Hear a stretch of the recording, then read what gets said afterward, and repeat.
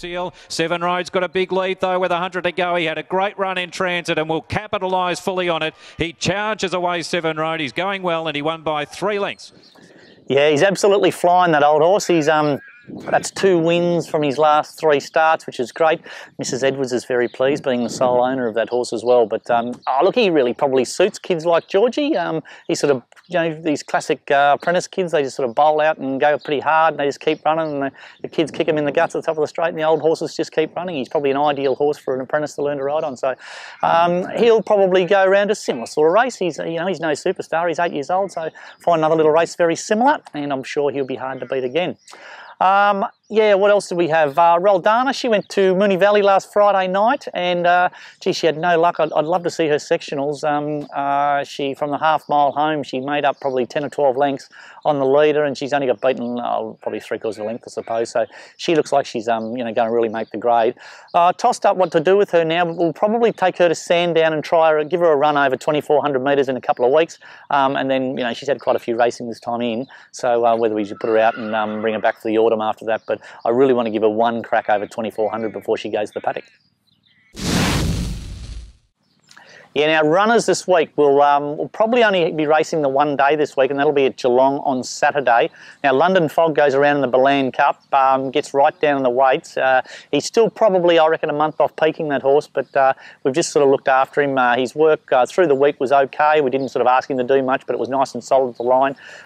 He's very bright and well this morning, so I've got no doubt he'll perform very well. 1,500 might be a tad bit short, but he'll be absolutely smoking to the line, and if a couple of these front runners sit up, he'll be all over him sort of late. We'll also step out a filly called Modern Miss. Now, I was going to give her another trial, but there's an 1,100 metre race on her home track on the grass, so she can probably kick out there, use it as a bit of a trial. But she seems to be going very, very well, and really happy with everything she's doing. So we'll probably use it as a trial. Once again, she probably want to go a little bit further, but she does reel off good sectionals, this filly, and don't be surprised if she could run into a place at long odds. A couple of other horses that we'll probably take down to Terang on Tuesday and go to the trials. There's about 4 or 5 horses that are probably just about a week off of racing, so we'll give them a nice trial next Tuesday, and then probably 5 or 6 horses will be ready to race the following week.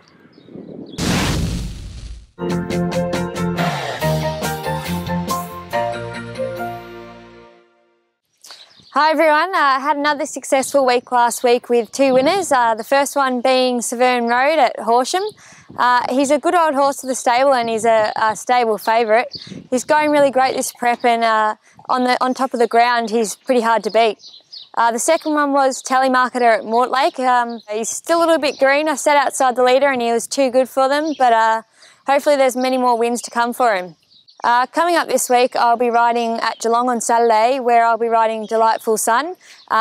He's in really good form, this horse, and if there's a good tempo, he'll be coming home strong.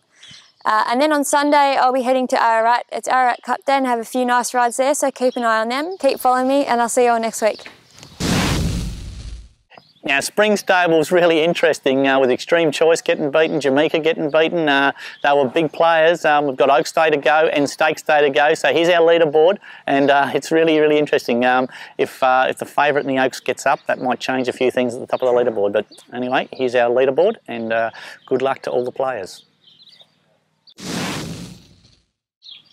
That's it for another week at Emsley Lodge. Thanks for watching. Yeah, how good was the Melbourne Cup? I thought it was a great race. Really interesting, wasn't it? The Irish owner who owned the horse that runs second, he got more excited than Lloyd did. I think it just goes to show how important the Melbourne Cup is. You know, you have the quite sterile acceptance speech from Lloyd Williams thanking everybody, and then you have the bloke who runs second. He went absolutely off tap because he runs second. He even said, I didn't care if it ran last. He said, I got a runner in the Melbourne Cup. How good's this? So probably is the reason we're all involved in this industry, and I thought that was fantastic to see, and I hope they bring the horse back next year, and geez, I hope it wins for him. Good luck to him. We also had a great day down at the Barwon Edge at the Cup Eve Luncheon with the Thoroughbred Club of Geelong. It was fantastic. Peter Mertens turned up. It was great, and Pete told us all about, I think Pete's had 6 or 7 rides in the Melbourne Cups. We also had Bill Cockram there, and he had Jamaica racing in the race, and unfortunately Jamaica didn't fire on the day, but it was great to hear the insight that Bill gave us all about owning a horse running in a Melbourne Cup, and some mug trainer got up there and spoke about when he had a horse in it last year as well. So it was really good. Mrs. Edwards even won the Cup sweep, so there was a bit of money there for her to have a little punt on Cup Day. Until next week, see you later. I don't know, couldn't think of what else to say. The spring stable competition is really hotting up with Jamaica winning the the Caulfield Cup. I can't think what else to say.